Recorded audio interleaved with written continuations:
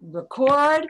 And thank you so much. We are here at Wise Aging on the 18th of November with our special guest, Erin Wynn. Erin is well known to our Temple community, worked here with our youth and family programs for 10 years. For how long were you here? 13 years. And it's wonderful to have her back. She is here at the request of this group who are wanting to understand a little bit more about social media beyond Facebook. So Erin, let me see if I can figure out how to make you the host. Mm-hmm. There you go. I'm gonna make you the host so you can take charge. Perfect. So hi everybody. I believe I know all of you, but so just a little bit about me. I was at Temple High for 13 years doing our youth and family programming, and then I left Temple from pretty much full-time to very part-time in February when I took a job with the URJ as the regional youth director for NIFTY Southwest. Some of your kids might have been in SWIFTY, which is what I was in. It's the same thing.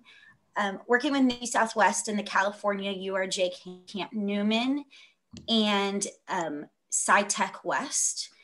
And in June, I got laid off from my new job, and now I'm here with you guys. And I've been a stay-at-home mom since June. I have two little boys. I have a 3.5-year-old that's at Temple High's preschool, and then I have a 6-year-old who just turned 6 months at Desert Trails Elementary School in Desert Ridge, and he's in kindergarten and loving every day, and we'll be back virtually starting next week. And so we've been doing lots of computer and lots of learning together in our house the last few months. And I just have to tell you to start with, I'm very proud of all of you being on Zoom, because my parents still can't figure out how to get on Zoom.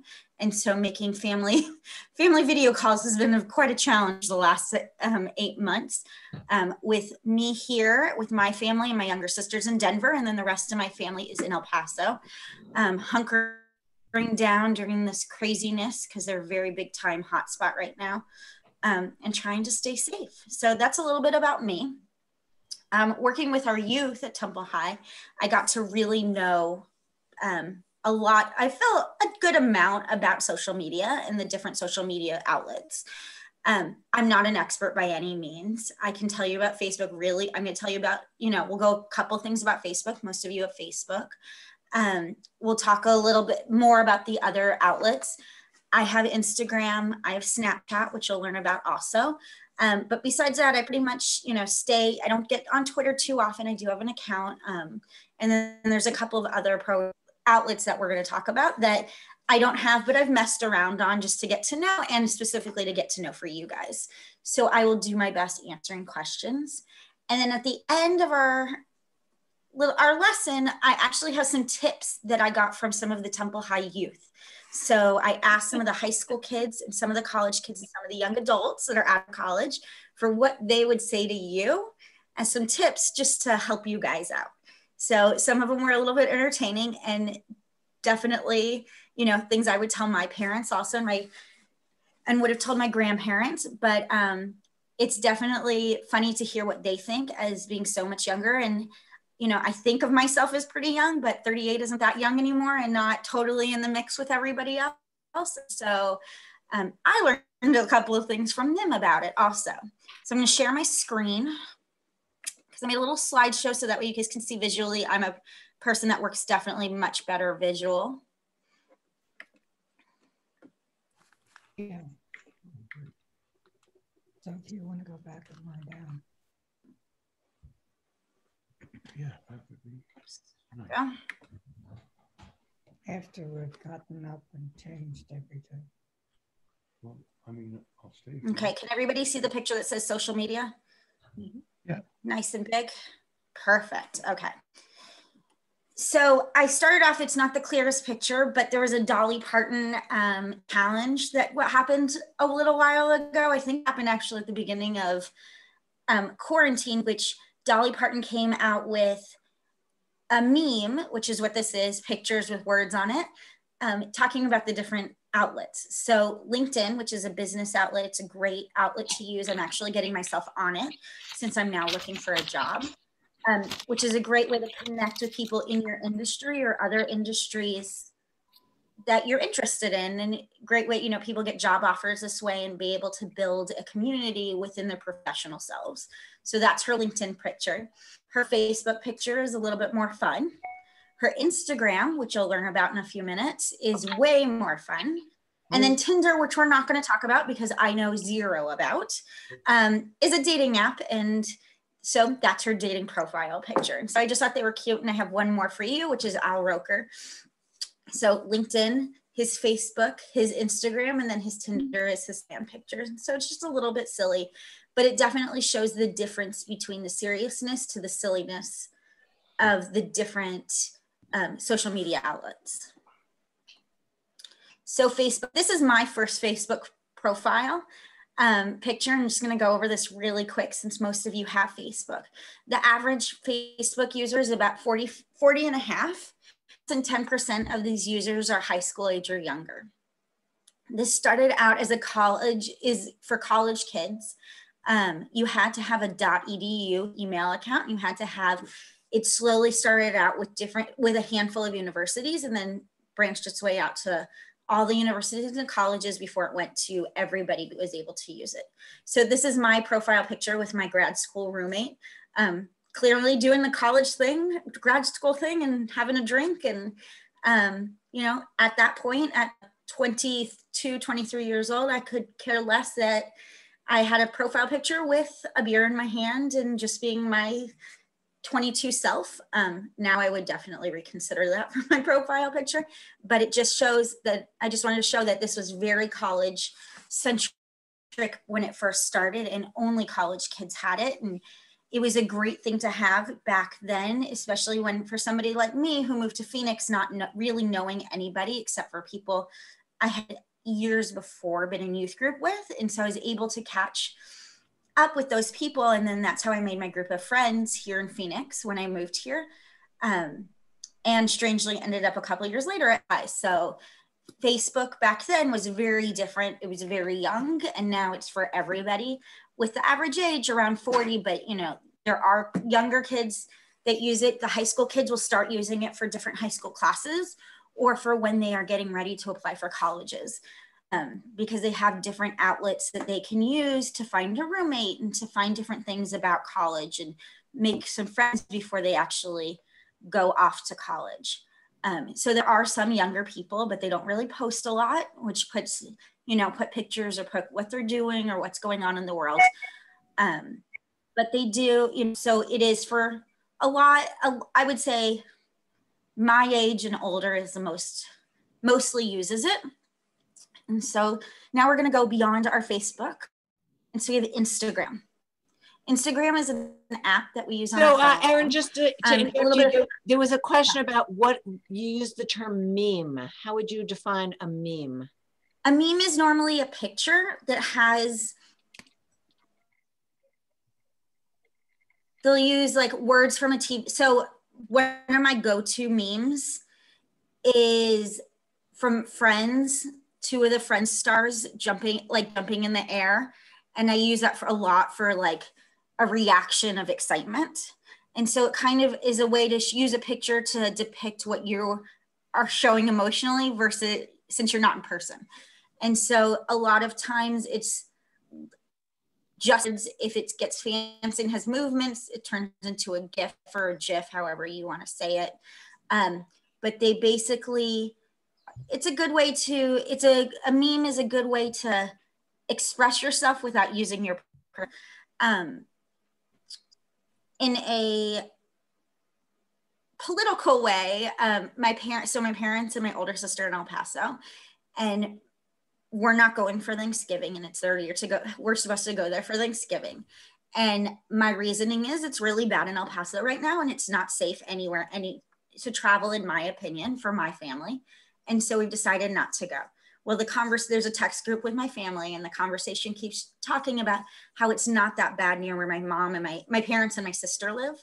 on their side of town. And so they just keep saying it's not where we are, these numbers aren't near us, you know, which whatever, that's what they believe. So on the side, I've been texting my little sister memes of Trump with the fake news underneath it as something of a joke to show what I think that they're saying about the news. And so you can use them as jokes, you can use them as funny. If any of you follow Joe Berman on Facebook, he likes to use those on showing his reactions and realities and stuff. So it's more of a fun thing and a way to just to express yourself with pictures. And so Instagram. So I wanted to teach you a little bit about Instagram, about the real facts about it.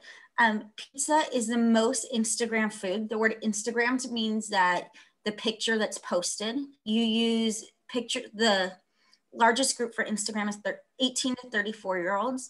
A ton of high school kids have it. I was trying to tweak my age on it to see if I could tell if you have to be 18 technically to use it. And I couldn't figure out how to do that because a lot of people who are 12, 13, even younger have Instagram. My niece who's 13 has had Instagram for a few years. And so I know and most of the high school kids have Instagram. This is very huge for them. So I kind of think that you've got to keep it at 18 as the youngest. And that they just lie about their age because there's no way to prove it to them that you're not 18. There's 2 million Instagram users visit at least one business profile or follow a business. And following means that you are basically friending, like you do on Facebook, a business, and you get to see all their information and their advertisements that they put up on your feed. And so it'll come up as Nike is a really big one. And so you'll probably see an ad for Nike with one of their sports players or something. We're big Bucks family in this house. And so Nike likes to show Giannis Antetokounmpo on Instagram in their Nike ads. And so I always keep a catch on those so I can show my 6-year-old, but that's one of the ways they catch people. And so it's all through photos versus words. The name Instagram comes from mashing up instant camera and Telegram. So it does use words, but it doesn't use as many words. Top 3 brands of popularity are National Geographic. If you are on Instagram, that is a good follow. It shows some really amazing pictures from all over the world, from animals to people. Nike and Victoria's Secret. And then Instagram is the second most used social media behind Facebook. So Instagram is great for showing pictures, and I will show you a couple in a second, for pictures and photo sharing. My suggestion, I know a lot of grandparents and parents have Instagram so they can see the pictures of their kids and grandkids. I know that I'm terrible about sending my parents pictures. And so my pictures my sister and sharing with my sisters are both on Instagram. So that way they can see my boys a lot more often than when I share a picture. It's a great way for advertising. Your companies, small businesses are amazing to use on this. And then following influencers and brand ambassadors. So a brand ambassador and influencer are people just like you and me who decide that they want to really talk about a subject. So a good example is we have a ECC mom who is an influencer, and she does a lot for makeup and clothing brands. So you will see her post a picture almost once a day of her trying on a new outfit or trying on a brand, and then she'll put in a hashtag with that brand, and we'll talk about that in a second. And so that way that company is seeing that she's using them. And then also you can see where she's buying her clothes and her makeup and things like that. And so what it does is it gets more people to follow her because she doesn't care who's following her, to see her stuff. And then these companies end up giving you free stuff as a thank you for using them. Now you have to do it a lot. This isn't just a 1 or 2 times thing. I wish it was, that would be amazing. But it's something you have to do on a consistent basis. A hashtag is the little number symbol that you see a lot of places. You do not have to use a hashtag at all. People use it so that way, if I Google searched, let's just say, hashtag Temple High, anytime anybody ever wrote hashtag Temple High in one of their social media outlets, you'll be able to find it. And so it's kind of a way to kind of group people and group ideas and events together. I believe it was last year we did at Temple High, we had a frame and it said hashtag High Family, hashtag Shavua Tov for the new year.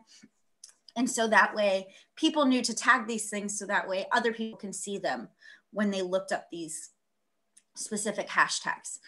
Instagram does have younger followers. It's a lot of fun if you really, you can do videos and you can do pictures, and it's a great way to show silliness, nothing serious about it.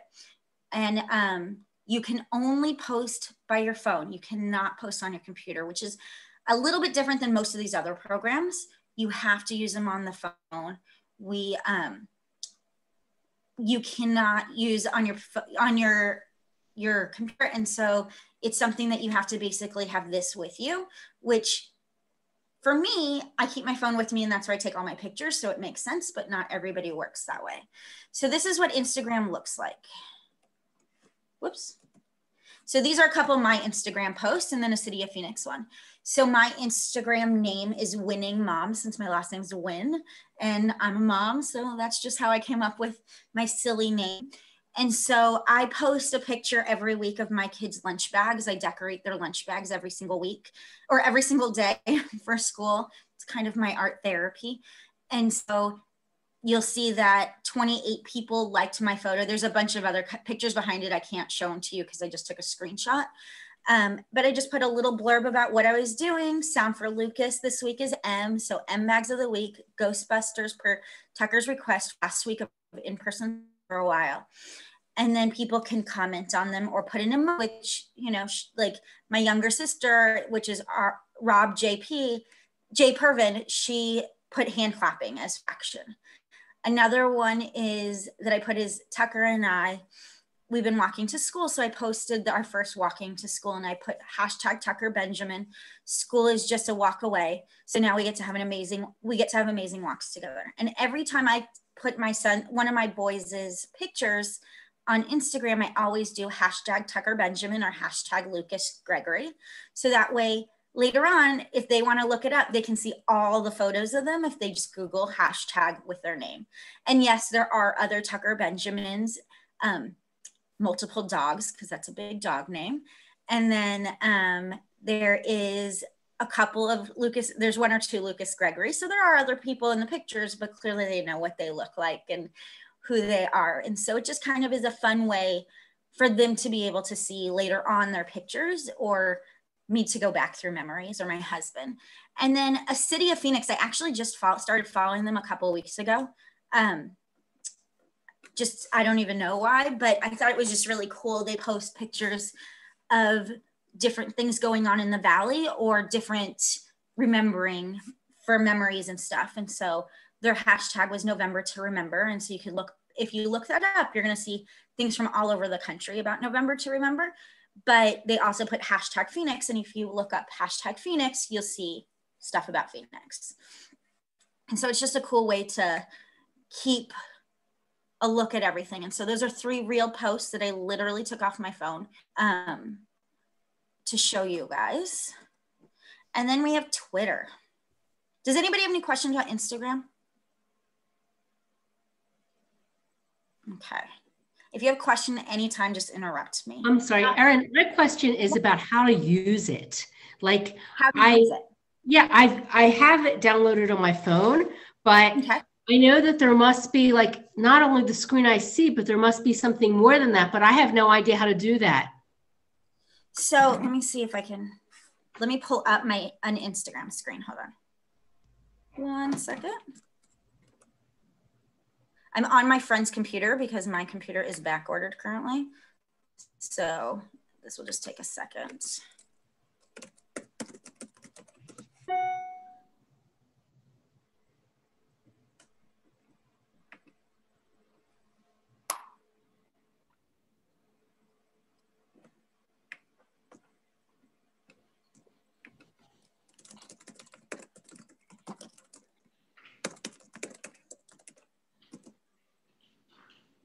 Oops.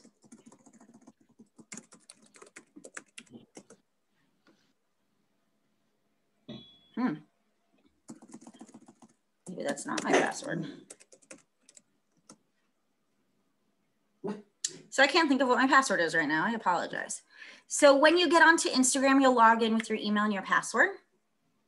And there are, I can show you on just a regular. Do you have to create an account with Instagram in order to use it? You do need to create an account. And where do you go for that? You Google that?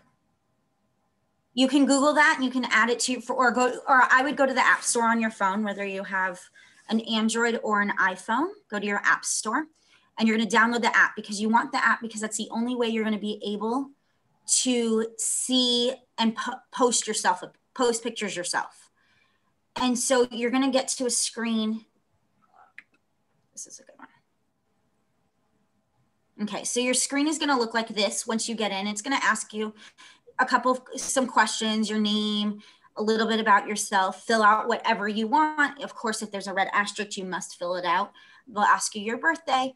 And so you'll have your profile and you'll pick, if you want, you can have a picture. I think they let you leave it blank if you want to. I try to always put my face and not many other people's faces in my pictures, just so that way people know who actually they're following.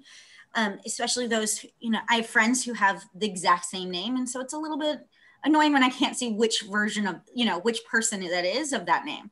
And so then you've got on the bottom of your screen, you have the little home, which is going to show your feed. And so I'll show you mine. And so it just looks exactly like the one that I'm showing you in the background. And so this is my feed. It's got BuzzFeed is my first news source that comes up for today, for right this moment, with Michael B. Jordan being the People's Sexiest Man Alive, which is filling up my feed like crazy today. Then you've got the little mirror, the magnifying glass. And you have Rabbi Capel who's showing you some exercises. That's another great source that you can get on there.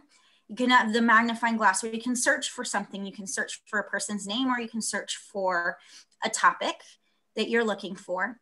The little plus sign, which is right behind this person, the cartoon thumb, is where you can add a photo. And so you can add a photo or you can add a group of photos or you can add one video. It won't let you do multiple videos in an upload. A heart means that you like something. And then this last thing is your profile. And so it kind of lets you, it's on the more simple end, in my opinion, for social media. Some of the other ones are a little bit or a lot harder to work with and try to figure it out. But when you go to search, and let's say I'm looking up Rabbi Capel. Actually, I don't think I follow Rabbi Capel, so I could look up Rabbi Capel. So I'm gonna, oh, she just friended me. So if I was looking up Rabbi Capel, I will show you 1 second. Just discovered you can also use an iPad. Oh, that's good to know. Thank you. Working on here. What's her name on Instagram? Is it Rabbi Capel? It is. I will look. Hold on 1 second. We can't hear you, Rabbi. You're muted. I don't really use the Instagram much. I have no idea what my name is. Let's see. I signed up for it a long time ago. Is there a way to change? I didn't know what I was doing, and I just put down Finberg Barbara down because you can change your name. How can you? There is a way to change. You're gonna go to the little picture of the face at the bottom right hand. You're right. The phone's left. You're right. The phone's so it's gonna be right here. The little picture of the. Oh, face. I see. Okay. Okay. And you're going to push edit profile, which is just past the beginning, just underneath the picture. Okay. You can change it however you want. So mine, you're not gonna be able to see it, but it says Erin Pervin Win, username Winning Mom, and you can change it. I've had Instagram since pre-kids, and so mine was definitely not Winning Mom pre-kids, so I definitely changed it. You can put a website if you're attached to a company or you have your own business. And then a little bit about a bio if you want. I have a Gandhi quote, but you don't have to put anything. do you lose if you had another account under another name? I mean, when I did this long time ago, I didn't know what I was doing. And then when I opened it up recently, I've got like, I don't know, 150 followers or something. I don't know where they came from, but it seems like they're people that knew me from Facebook. And then I found that I had put one picture into Facebook about a year ago, and it jumped into the LinkedIn. So I will, once I figure out how, I know how you did it. I need to figure out how to explain how to undo that. No. So Instagram, I know you can do it either direction, that if I post a picture on Instagram, I can make it shows up on Facebook, or if I put it on Facebook, it can make it show up on Instagram, and you can opt out for that. Oh. Also. So I'll figure it out and email you how to, the step-by-step directions, so we can figure out how to do that. Because mine I have to opt into it because I corrected it once that I couldn't just automatically do it, because you don't need to see, every single picture of my child on Facebook. And Instagram, I'm almost solely post my children. Just because in my opinion, they're adorable, but not everybody needs to see that. And so those are the, Barbara, we'll totally talk Instagram and we'll figure this out together. And then I'll just keep moving ahead right now. And so we're gonna, whoops. Okay, so Twitter. So a lot of people use Twitter. In my opinion, it goes in waves with the younger crowd on who uses Twitter. I think it's definitely an older group of people. Even though this says 40 plus, I think it might be, in my opinion, it's a little bit older from what I can tell, but that's my opinion. The facts say the average age is 40. About 550 million people have sent at least one tweet. You could be my husband who has Twitter, who has never sent a tweet. There's 22, but is always on Twitter. 22% of Americans are on Twitter. Obama has the most amount of followers, followed by the pop stars Katy Perry and Justin Bieber. This is the craziest thing I've ever seen. A day's worth of tweets would fill a 10 million page book.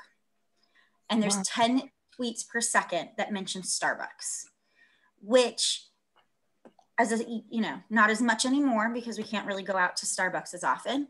And I'm more of a drive-through girl now, but I definitely can see the Starbucks comment because I definitely have seen tons of people taking photos of their coffee. So it makes perfect sense to me.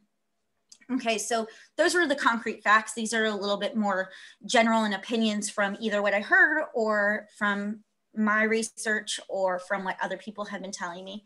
It's more of an instant source of news. You can find out things as they're being, I know my husband uses it for instant sources of news. He loves watching the news. We have the news or ESPN seems to always be on in our house. But when he's at work, he's a surgical rep. So he's in surgeries a lot of the time, making sure doctors are doing what they're supposed to be doing. But he doesn't have the access to his, to watch TV. And so Twitter is a good source to find out what's going on. He loves a good breaking news story. Trending articles are there on the top of your Instagram feed. It tells you what's trending. Today, something that's trending is Kevin Hart's new comedy special, which has some foul language. My husband was like, I hope nobody asks you literally about that because of the name has some bad words in it. But so that's trending. That means that people are talking about it in the world of Twitter. Erin, is there a limit on the number of characters in a tweet as there used to be? Didn't they raise it? I'm not sure. I'm asking because I just wanted to. From 140 to a little bit more. Like I think you can get a decent paragraph out there. I just wanted to put out to people if anybody is interested. I did a project one time called the Twitter Torah, where I reduced every chapter of the entire Torah to a tweet. So if anybody is interested in seeing that. And that's 140 characters, not words, characters, which I can't even imagine Rabbi Capel doing that because it's hard enough to get just a personal thought out there versus the Torah into 140 characters. Twitter is a great way to express yourself as a person. censoring some stuff. They do pull off things that they find as not being real news or inappropriate news. Build connection and networks of those in your field is a great source to use. You can reach a large number of people quickly. And it's more for text, not for pictures. And so Twitter is much more text-centric than photo-centric. Erin, Yeah. just to let you know, I just Googled it, and as of August 3rd, 2020, you have 280 characters. That includes spaces, of course. There we go, 280, which is a lot more words you can get out there. Twitter is, because it is censoring, there is a couple of other outlets that are out there that are not as censored, that you'll see more. There's been I'm blanking on the name, it starts with a P. I'm gonna come up with this, but that does not censor what you post. And so because of that, people are pulling a little bit away from Twitter who don't like the censorship that's coming from them. The censorship is mostly to get only clear, concise, true news, not the stuff that's made up or inappropriate or not teaching people what it should be teaching. Now, it might censor you for something that you think is correct and they don't feel it's correct, and you can argue it with the Twitter people. But for my brother-in-law, that's happened to him a couple of times, it just depends on what they catch and the words that they catch in their algorithm of how they're censoring things. And so, you know, there's been tons of people that get censored and get things pulled off, everybody from presidents to famous people to the average person. So it's not singled out on anybody. It's just the word algorithm that they're picking up to be able to censor it. And so these are a couple of tweets that from my personal Twitter that I don't often use. So it's just a bunch of random people, mostly of somebody who I'm friends with, liking something else. You could see like Ross Woolman liked a comment, so it popped up on mine. But then if anybody wants a good, funny read, My Shul Called Life is a really funny Twitter name to follow. It used to be, or their name is @RogueShul. And they post really funny things that happen in their synagogue. And they don't post which synagogue. I do know it's an East Coast synagogue, but it's a little bit funny of like what people do in their congregants and, you know, holidays. And they were posting a lot about the virtual stuff for High Holy Days and just really silly, brainless stuff. You can also follow most, if not all, news sources. A lot of famous people use Twitter for text, and it's mostly text. You will see some photos, but definitely mostly text. And I think it's mostly towards newsworthy, stronger worded stuff, and then educated opinions. I think this is a more serious outlet versus Instagram or Facebook, which is more light and fluffy. Okay, Snapchat. So Erin, how do you, I wanted to ask, how do you get on to Twitter? You're gonna go, so if you're gonna be on your phone or your iPad or your tablet, you're gonna go to the App Store and download the Twitter app. And the logo looks just like this. It's that cute little bird. Okay, gotcha. And then they're gonna ask you to start an account, which includes your email and your, you'll make a password and just like that. And then in the little magnifying glass, you'll be able to start searching for different topics or news sources. So like in Phoenix, I like to follow local news just because, you know, some people can't stand local news. I just always find it really interesting. So I would, let's say 12 News NBC or NBC Phoenix 12 News. And that's how, and you'll find our local news for NBC. Thank you. And so, and then you can start, it gives you a little place where you can follow them. Like it's like, I think it's Twitter, I think is a check mark. Is a plus. Thanks. Yeah.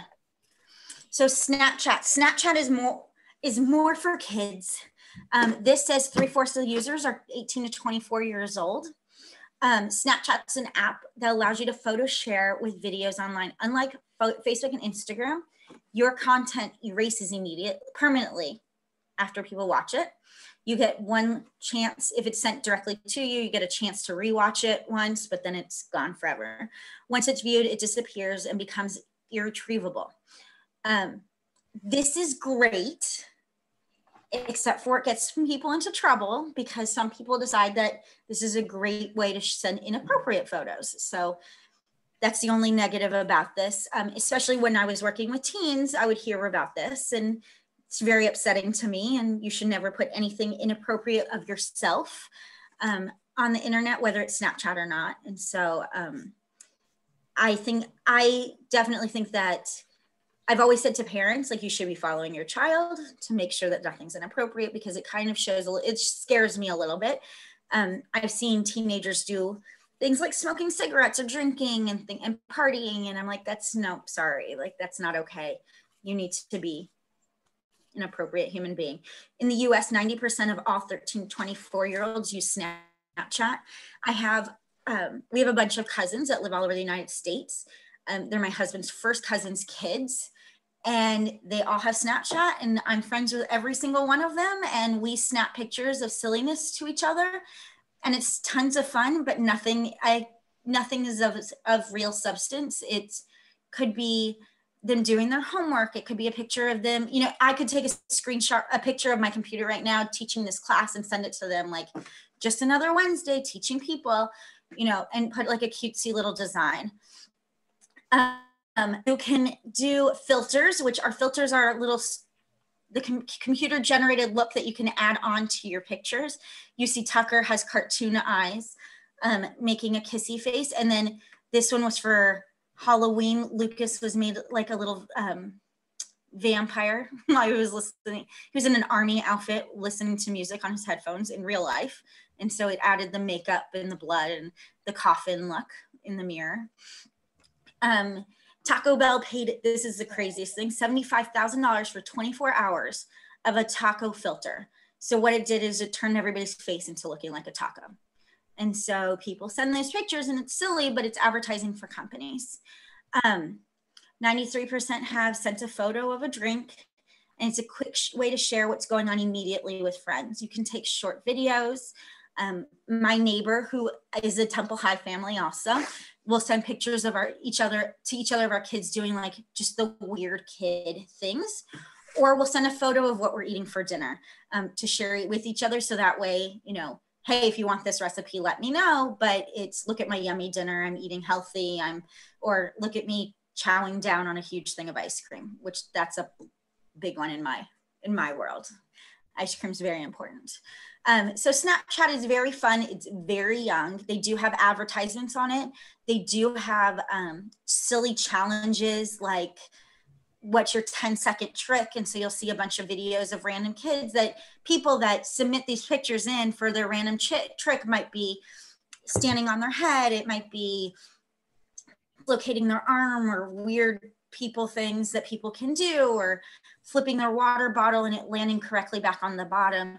And so it's just a very silly, fun outlet, mostly kids. As all the youth that I texted about and talked to about this class, they said, tell them all not to use Snapchat, and that's a waste of time. So that's my tip to you. Take it or leave it. They all just use it for silliness and, you know, having fun with it. This is a little bit more about Snapchat. It can tell you your location if you allow it, which I personally keep it off. I think that's dangerous to show people your location. You have to be their friend anyway, but I still find it a little bit too weird. The second one is the talking. So it can either be chatting like a text message that goes away, or it can be photos.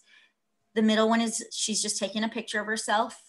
The second to last one, number 4, is the different things that people are taking videos of and including it with these special filters so that way everybody can see it, like makeup destruction, which, you know, that's what people do, I guess. And then the other one is actual, a little bit more content of what's happening now, but it's still very lighthearted.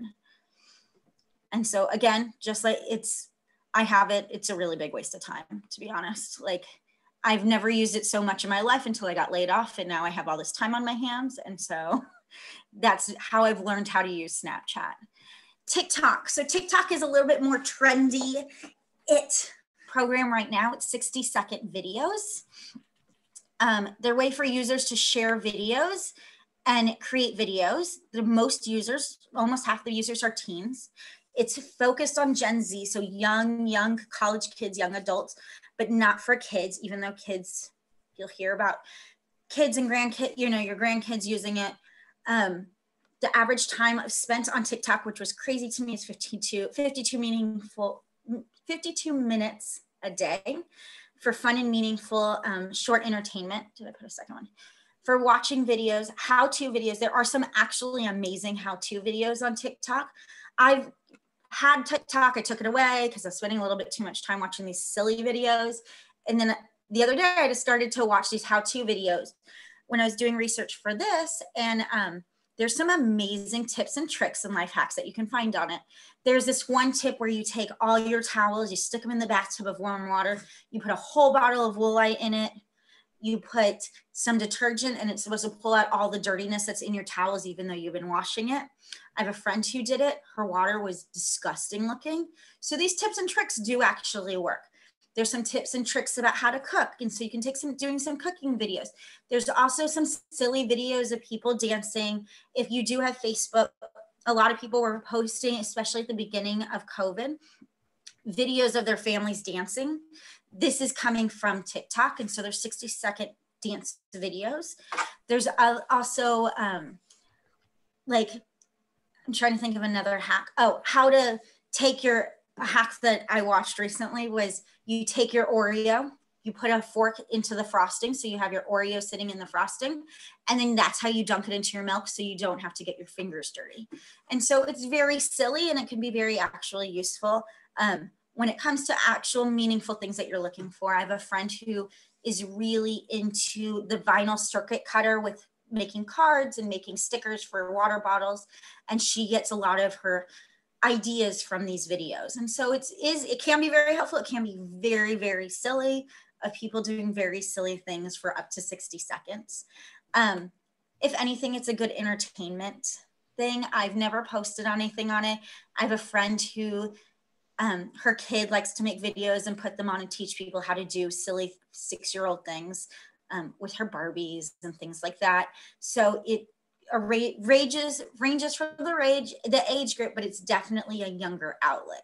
And this is another one where the youth had said, tell these people just they don't need to be on it. And I said, okay, but some of the how-to videos, if you want to mess around, are very interesting. So Pinterest. This has been going on for a while now. Pinterest, I want to say started to get big about 8 years ago. It was definitely after I got married, which was about 10 years ago.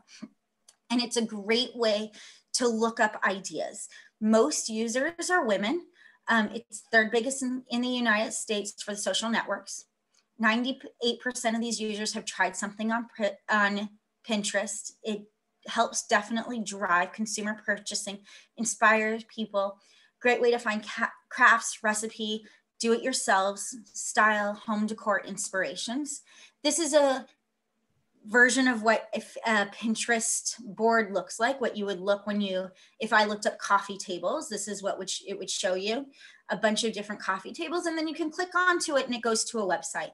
So some are promoted by different companies. So you can see that you could click straight to Wayfair, and others could take you to a website that's like an online magazine of showing you a bunch of different tables. It just depends on what it was. A lot of my friends do tons of this stuff, looking up this stuff for their weddings. I have a bunch of friends that use it for fashion. I personally use it for recipes. This is my go-to recipe thing. When I got my Instant Pot a couple of years ago, this was the first place I looked for recipes.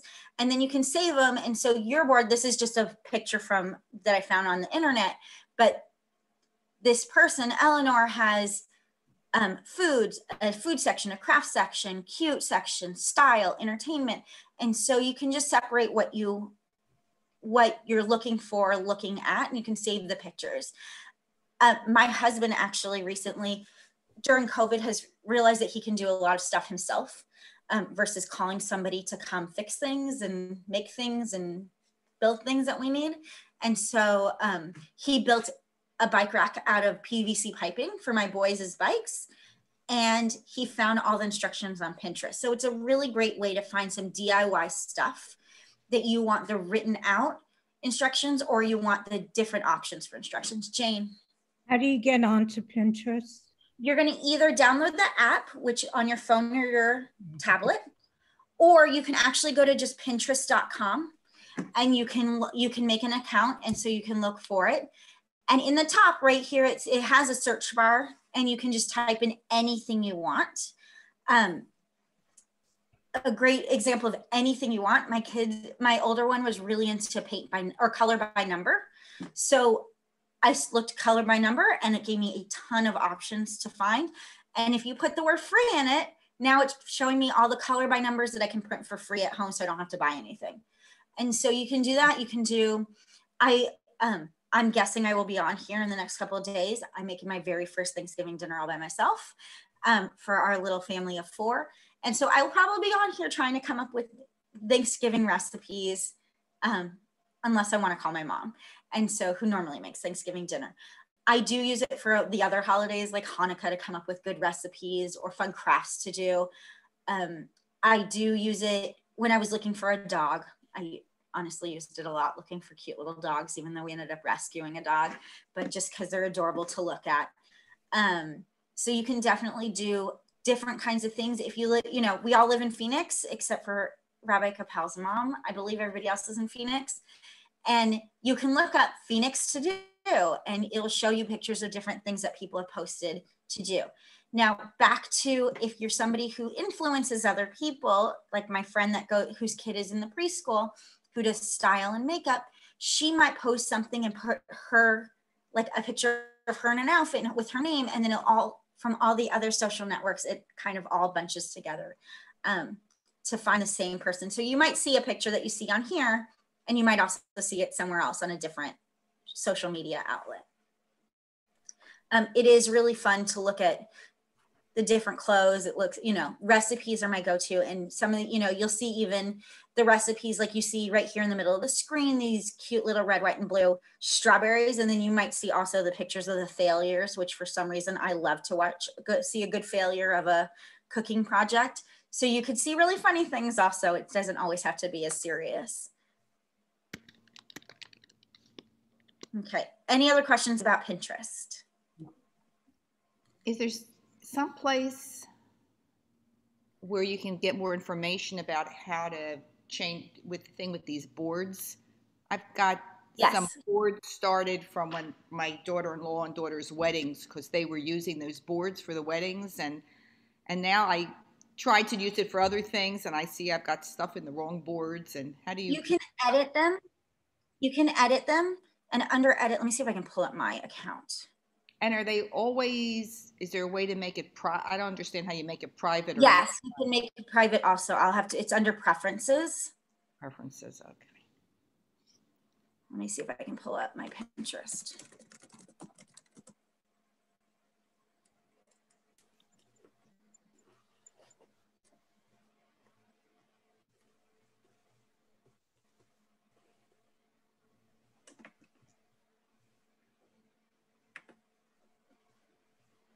One second. It seems like you can save all kinds of things, but if you don't know where to put them, then you can't find them. Right. That's very true.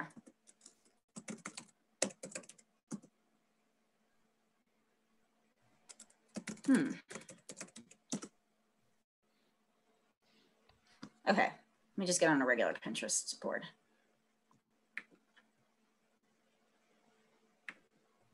My passwords are saved in my phone and in my iPad. And so I'm not used to having to look up my passwords. Okay, let's see.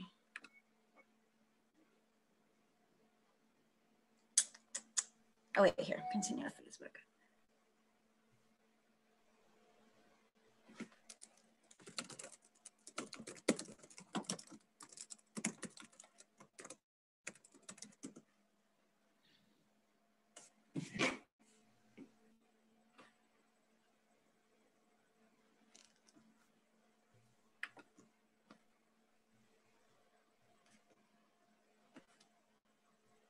Okay, it should be coming up.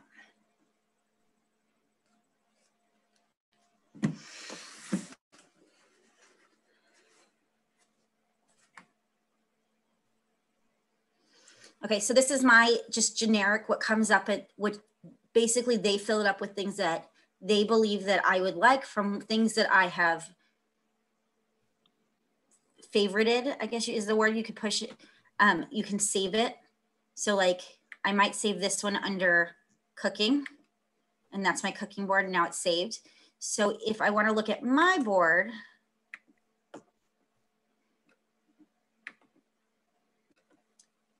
so these are my pins. So those are things that I have decided that I'm interested in and I wanted to save them. So a good example, let me think of, I do a lot of,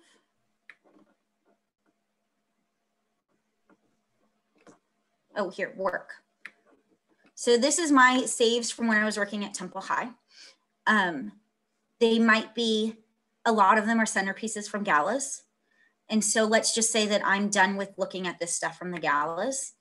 I can go, how did I do this? I cleaned it out recently before I left the temple. Oh, you can edit it by pushing the little pencil and you can delete. And so that way it's no longer there. And then I've deleted that pin. And I believe you can do that for a whole chunk of stuff. And so you'll see that like some stuff is from Gala, like the sunflowers are from when Rabbi Mari was honored. This dragon breathing craft is something I used with the pre-K class to talk about feelings. So you'll see like different things. And then I'm like, oh, we've already done sunflowers for the Gala with these wooden discs. I might not want them anymore because I don't need to worry about saving them. I can just delete my little post. And so that way it's no longer in my memory of saving stuff. And then when I search for things,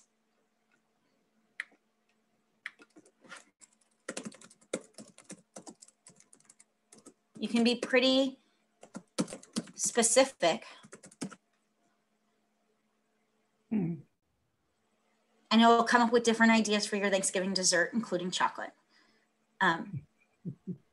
I'm just going to save this while we're here because this looks delicious, the pecan pie brownies. So now I've got this saved under my cooking. So that way later on I can look at it and I can pull up the recipe and make it for my family because that looks amazing. Does that make sense to everybody? Mm-hmm. Okay, so this is definitely more towards women. You can see how it's made with pictures, the way, the graphics, things like that is definitely towards women, but men definitely can use it. My husband, I told you, has used it for bike rack. He's fixed a couple of different things in the house that he has used it to figure out how to do it through Pinterest. Then let me just pull back up.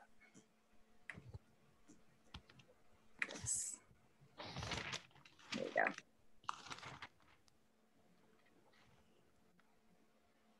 Okay, so Venmo, there was a couple of people who were asking about Venmo. And so Venmo is this amazing app that it attaches itself to your bank account. So you don't need to switch bank accounts. You don't need to have your money in a separate bank account for Venmo. It attaches to your bank account, whether you use US Bank or Wells Fargo or Bank of America or any other banking options, you can be able to attach it. It's gonna ask you, it gives you very specific details on how to attach your bank account to it.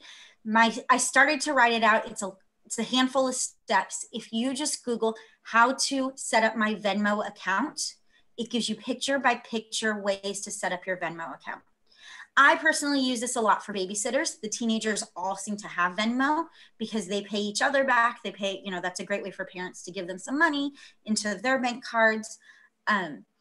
It's just a great way to do it when you don't have cash on hand and with, especially with the change shortage and nobody wants to touch each other's money. This is a great app to have. I wrote, it's easy to use. Even my mom figured it out, which is beyond true. That's how easy it is. My mom is not I don't know if you've ever heard of this, Erin, but you know my daughter, Elena Gold, and she had somebody hack her Venmo account. Really? And they contacted all of her contacts and said, hey, I need $50 for my phone bill. Could you lend it to me until I get paid Friday? Well, most of her friends knew they'd never asked for that, but we don't know if anybody sent them money because they contacted all of her contacts. So that's terrifying. Yes. So be careful. My suggestion is it will tell you, you can get onto somebody's Venmo account and it will tell me every single one of my contacts and how they're using Venmo, unless you make your Venmo private. So with that said, I have seen, you know, I'm just going to use people as an example from this group. Let's say Rabbi Capel a dinner and send it to Sharona Silverman with a little picture of a plate. They love this. Venmo loves a good emoji. I don't really need to know that. You know, Rabbi Capel might send something to Ingrid and it might be something private and she still writes something and now everybody sees it. Nobody needs to see those things. I've seen a couple of my peers, of friends, write weed on it, so marijuana. And I'm like, you don't need to share that information with people. It doesn't need to be out there. So there is a spot that makes it private. Don't share with everybody. That's something I've always done. I've always, you know, I would say all my Venmo either goes to one of my sisters for birthday presents or babysitters. I don't normally use it for anything else. So I really don't have anything to hide, but I don't want anybody to have access to my account and to be able to see what I'm doing with my money, or how much, because you can see how much somebody is giving somebody else, which is a very weird privacy issue in my opinion. And so I will say to some teenagers that are using it a lot, like nobody needs to know what you're spending your money on. Like this is your private information. A lot of the college kids will use it for paying bills to each other since they're all roommates. I have friends with older kids who give their kids money, or grandparents give their kids money that way, and family members. It's easy to use, but definitely be cautious. Just like anything else, you can get hacked. Keep that password very private. And keep it so that way people cannot see what you're sharing. Because it's just not necessary. It is a little bit entertaining to see what some people are paying each other for. But also at the same time, like that's not anybody real business except for your own and whoever you're paying. You don't need everybody in your business. So I asked a bunch of our youth what they wanted to tell you all. And so I asked my community over Facebook. If you're Facebook friends with me, you might've seen my post. And so that was more of my contemporaries and older. And then I asked through text message and phone calls, a bunch of our younger youth, and included is the youth really have a lot to say. People my age and older have a lot that they don't know about, and a couple things, a few things to say. But so the youth said, stick with Facebook, Instagram, Twitter, and Pinterest. Don't need to worry about Snapchat. Don't need to worry about TikTok and other things like that. They're the more simple ones to use. They do like that when they do find it cheesy that their grandparents or parents are following them. But at the same time, you get to know it's a great way to see what's going on in their life without being that overbearing parent or grandparent. And they do like that their grandparents know what's going on with them when you outright ask them. They might say they're embarrassed, but they really do. I had a long conversation with my 21-year-old cousins, and they said, yeah, our grandparents and aunt and uncles all follow us, and it's kind of nice that they know what's going on with us in our sororities and college life and things like that. So there is definitely a positive. Don't always believe what you read. There's lots of false information and misinformation out on the internet. A great website is snops.com, and it tells you if something's not true. It tells you if often you'll see this famous person passed away, and now all these people are talking about how this person passed away, and it might not be true. You can always check these websites. I have twice called my little sister that her favorite DJ had passed away, and it was not true either time. So you need to definitely, for some reason, that's the big one that comes up of misinformation. You'll see different news sites that put on information that might not always be true. So that's a great website to use to see if something is true or not true. Oh, I put that in the pictures in the wrong place. If you tag somebody, that means you put their name attached to a picture in your comments. Make sure that it makes sense and it's not a random person is one of the suggestions. I've heard this from multiple people that their grandparents or parents will tag them in a post and it makes no sense and people start commenting on it and they have no idea what's going on. So just make sure that you don't add somebody's name by mistake to something that has nothing to do with them. My aunt used to do that by mistake every now and then. And so all of a sudden I'd be like in a conversation, you know, seeing this conversation on Facebook about her and her college friends, and I have nothing to do with it. So it's just, it could end up being a little bit inappropriate if certain conversations happen. Again, be appropriate. Don't try not to embarrass anybody. I like to look at it like, will my kids kill me if one day if they see that I posted this picture of them? I hope not. And if my answer is maybe they will, I don't post it. You don't. Well, I think their tushes are really adorable. Nobody else needs to see that. It's a fun way to stay connected. And the youth, their big thing was ask them questions. If you have questions about any social media, they're happy to answer you guys. They want you guys to be successful on it and not to get frustrated. And they're the ones that know more than anybody else on these social media outlets. It is also really, I'm all about Google. It's really easy to Google these things. It's really easy to look up information and figure out how, what's true or how to do it. And there's some pretty good step-by-steps. Let me just take this off 1 second. There's some pretty good step-by-steps that I found as I was going through all these programs and trying to figure out, the difference between TikTok and the difference between and Snapchat and how to do this and how to do that. And it's really useful. And I know Facebook changes their layout constantly. And if it's frustrating for me who grew up in the world of computers and, had a phone at 18 years old, I can't imagine for your all's age group of how frustrating it is because, next thing you know, things are in the wrong place and you can't find what you're trying to do. And so feel free to ask questions. I'm always around. This is always by my side, not only when my kids are at school, but just, just part of who I am. So I'm here for you guys and you all have my email now. Does anybody have any other questions? Joe? I do. Couple of things. First of all, I use a lot of YouTube rather than Pinterest for anything really. I mean, if you want to know how to use Zoom, for instance, there are gazillions of videos out there from the very simple basic stuff to the more advanced using national conference lines and all that good stuff. Yeah. So no matter what you're doing, YouTube is a great place. And with Venmo, what I don't understand is every bank that I know uses Zelle, which is a way of sending money.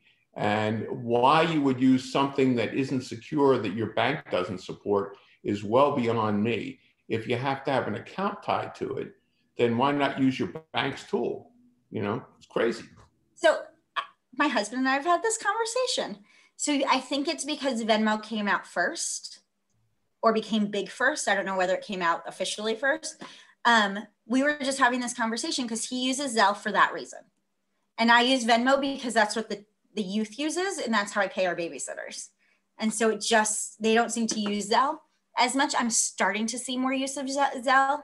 So I'm wondering if that's going to take over because it's more directly it's secure. It's sponsored by the banks. Right. And I'm sure it's much more secure than Venmo is. Yes, I'm sure. And I'm guessing that it's going to take over or Venmo is going to have to get the buy-in from the banks.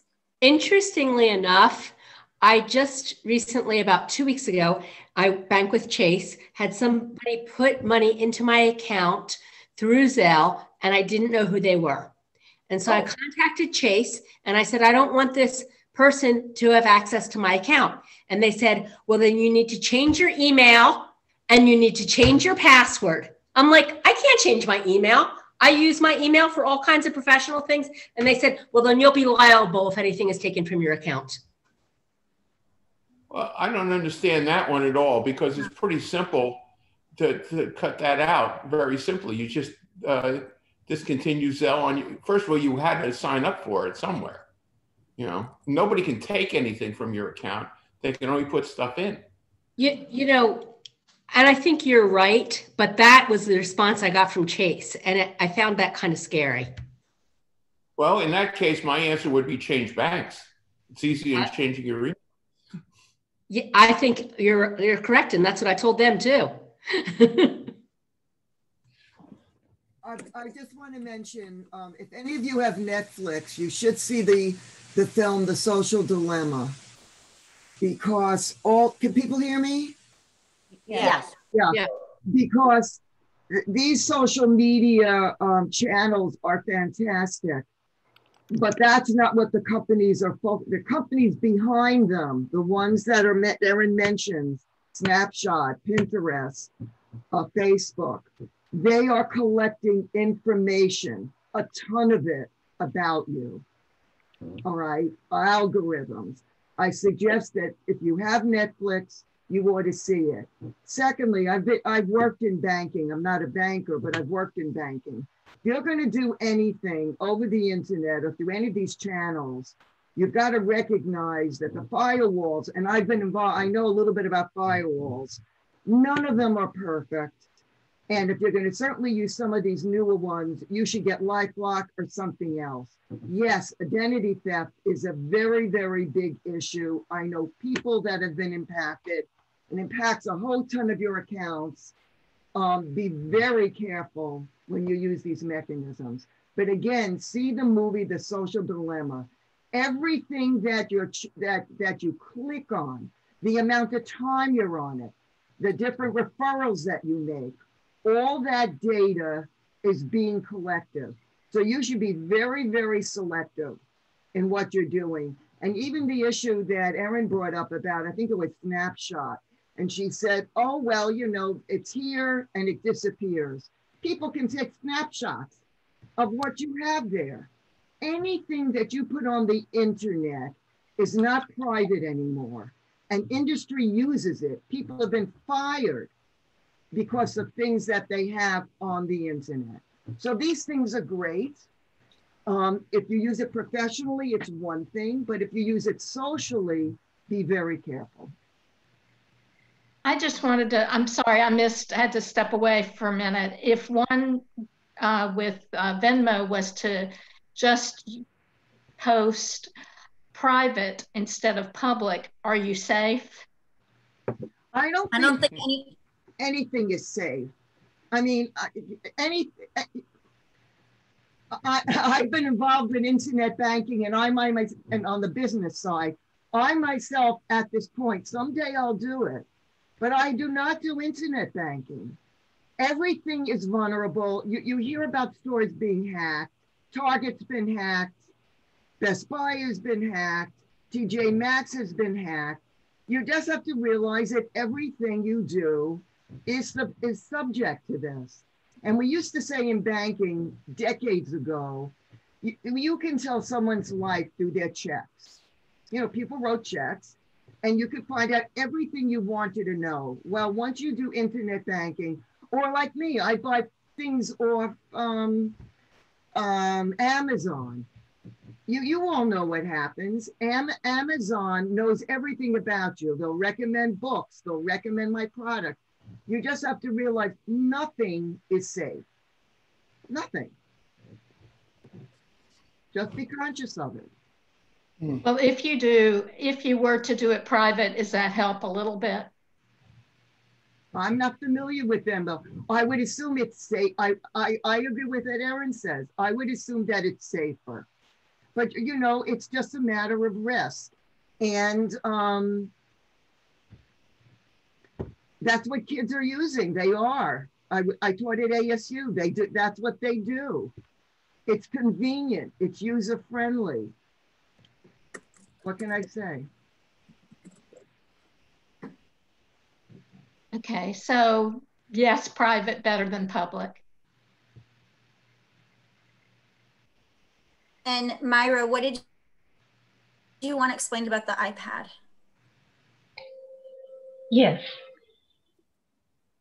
Is there a specific question about the iPad, Myra? My grandchildren use them. I just want to know how they work, what's the advantage of having them? What do they do? It's an easier touchscreen version than a computer, and it doesn't have as much, you can't do quite as much as you can do on a computer, on a laptop or a desktop, but it has a similar, especially like if you're an Apple iPhone user, there's a similar look the iPad does. And everything is touchscreen. So like my kids have Kindle tablets, which is the same thing, just on brand. And my 3.5-year-old knows exactly how to get to his TV shows and get to games. And so it's a much simpler way to do things. And with it being touchscreen, it's a lot more user-friendly, especially for younger kids. And for, it's a good use for games. It's a good use for, it doesn't have a keyboard except for just like your phone, it's got one on the screen. So it's a little bit harder on certain things, but it's definitely. Sandy Coppell, Myra Salinger was just asking about an iPad versus a computer versus a phone. Since you use all three platforms, can you just talk for a minute about how you find the facility of the iPad versus the other two? You have to unmute. Yeah, thanks.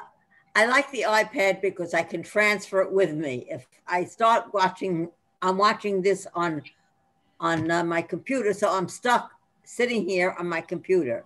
If it was on my iPad and I wanted to go into my kitchen or go into another room, I take it with me, it goes with me. So that's easy. On the phone, for these kind of things, for Zoom, I find it not very good because it's small. You get a very small picture, and of course, it's easier to type on an iPad and much easier to type on a computer. My computer has a keyboard, much easier than doing a touchpad. Some iPads you can get you can add a keyboard to an iPad. Some people have a case for their iPad that has a keyboard attached to it. But I love my iPad because it's easy to take. If I go someplace and they have internet, I have the iPad with me. And can you use it as a Kindle also? Yes, yes. You can download Kindle on it. Yeah, Myra, that's how I read most of my books, is through my iPad. Yeah, I never read my books on the iPad until COVID came and I couldn't go to the library. Now I read everything on it, and it's great because you could read it. It's backlit. You don't need a lot of light. So you can read it in a dark room, and it's very comfortable. Interesting. I'll tell you what I did just quickly. The difference, as I see it, is a tablet is a tablet. You can buy an iPad for $700 or $800 now, the newer ones. I got Carol, because she uses it for Kindle and just email and things like that. She got a Kindle Fire HD 10-inch device for $79, which works just great for her. And it does everything she needs it to do. So it depends on what your needs are, and if you're a big Apple person, then go with the $800 unit. If you really don't care, then I would suggest you might want to look at as Erin said, she's got her kids on Kindle Fire tablets. They have them for kids too, but you can pick one up right now for anywhere from $79 to $89, and they're perfect. My children bought me my iPad for my 80th birthday. I'm now 86 and it's still doing well for me. And I take it everywhere. It has a case. It's easy to use. And you can see it here. As I said, my daughter says there's a better picture of me on Zoom when I sit at my computer. So If I'm not doing other things, I try and do that when I'm with my daughter. But she's practically the only one I'll do Zoom on my computer with. You also get a better view on your computer. I can see many more people. On my iPad, I see, I think 9 people or something like that. You get a bigger look on your iPad, on your computer. We got one for my mom when my first grandchild was born, so she could do FaceTime. So she's 92, so she didn't get hers until she was close to 88. And it's so easy to use that that's what. Erin, you were going to say something? Oh, and if you're klutzy like I am, I have a very thick case on my iPad. So when I take it places, if it falls, it's not going to, my $800 iPad is not going to shatter. So just, my mom does not she has a Kindle, doesn't keep a case on it, has gone through 2 Kindles so far from shattering the screen. So please make sure that you think about that. And cases can be very inexpensive. Mine's actually a kid's case, so it's very durable and it has a little handle on it. So if I ask my kids to grab my iPad for me, they can grab it and I'm not worried. And they have the exact same case, just the Kindle version. It's basically very thick foam that can protect it. So make sure you do that, just because I've seen my mom break 2 Kindles at this point. And while they're much less expensive than my iPad, it's still money that you're wasting because you just dropped it. So $20 Where do you buy for a case Kindle? or $40. Oh, I'm sorry. Amazon. On Amazon. And if you have any other questions before we let Erin go, final questions, raise your hand. Yes, you can definitely access the internet with the iPad, Myra. Yes. I would just like, since we mentioned Amazon, Rabbi, I just want to ask everybody, if you're using Amazon, please go to smile.amazon.com and register Temple Chai as the beneficiary. All the purchases that you make using that website, the Temple gets 1% of. So good idea there. And if you use the app, it will work on the app. My family donated just during COVID over $200 from our Amazon Smile account, which it's not much that goes to them. And that's how much we buy on Amazon. So it's a really great way just to give a little extra to the temple. Well, Erin, this was just absolutely wonderful. So if you will please send me the PowerPoint, then I can disseminate that with the recording of this session. Absolutely. And I know absolutely. And Barbara, I'm going to figure out your questions and I'll email you. Yeah. Okay, that'll be great. And I know you would make yourself available on an individual basis if people wanted to follow up as well. So thank you very much all. We'll return to our regularly scheduled program already in progress next week. And have a good week.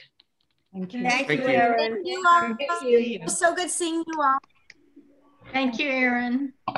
Thank you. Thank you. Thank you. Thank you.